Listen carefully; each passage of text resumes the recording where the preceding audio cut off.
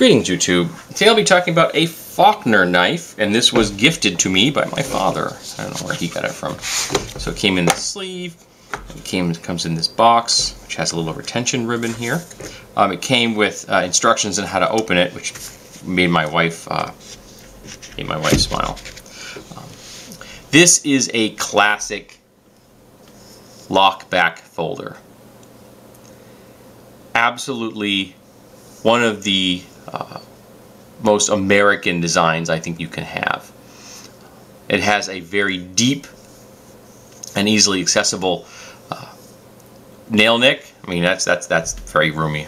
Though it opens very, very smoothly. You don't even actually need to use the nail nick. Hear that? Hear that? Let me just do that one more time. That's a wonderfully positive sound. And again, a classic design. And here we have hunting scenes, or at least ram here in a head close-up, and then two here in silhouette. And we have Falkner on that side, and on this side it says stainless steel 420 PEC, I believe, and it says collector's edition. I'm not sure how much of a collector's edition this is. It's a nice design. It has a nice feel to it. It's very comfortable. It's a little smaller as far as the scale goes than a lot of these type of knives that you will see. And it has to my hands, which aren't overly large, I think it has a nice feel to it, and it's very comfortable. This shape has always been very inviting to the hand when you're holding it. The finish of the blade is nice, nicely rounded, very, very small swedge in here.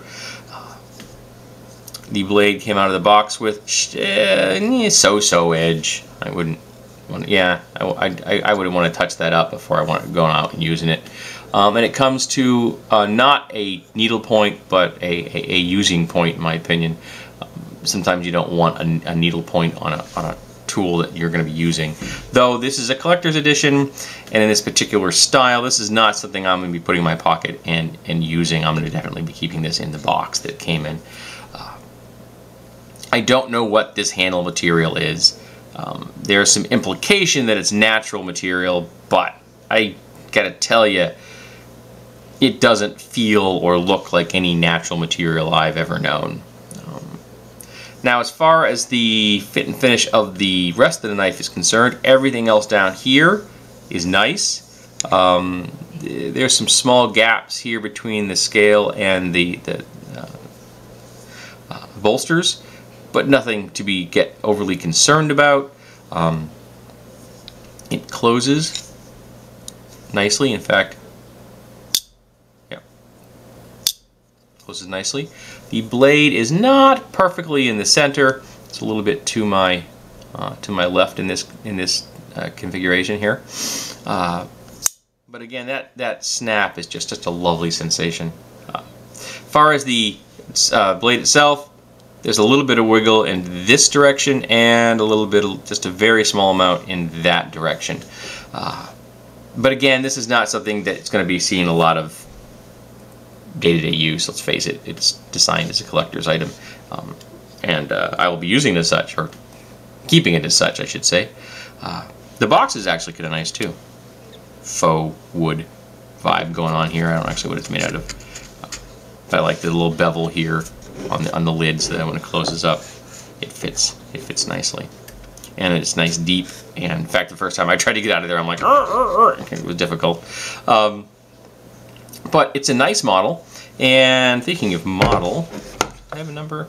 It has 5278182, which is the only identifying number on this, I think. Oops, sorry. The identifying number on this thing. Yeah, and then there's a little blurb in the back. Falkner knives are intended and sold for collecting purposes only. Please retain this packaging for future reference in case of correspondence. Due to variations in natural handle materials, specifications may vary. Must be kept out of children's reach at all times. Careful while handling to prevent risk of energy. And then it's in French, Dutch, and German, which is kind of interesting. Maybe this is a European thing. But Falkner has definitely an English vibe in my book. But there you go, folks. This has been a Falkner Lockback. It's a nice knife. It's going to be part of my collection. Though a knife designed as a collectible from the get-go, I question that. I gotta be honest. To me, a knife is a tool. And a knife should always be a tool. It can also be a collectible, but I think it should be intended as a tool. And this was not designed as a tool. It was designed as a collectible that happens to be a knife. So the design philosophy behind that, I question. But the knife itself, it's a really good example of that classic lockback design. And I gotta tell you, there's something about it that just makes me smile.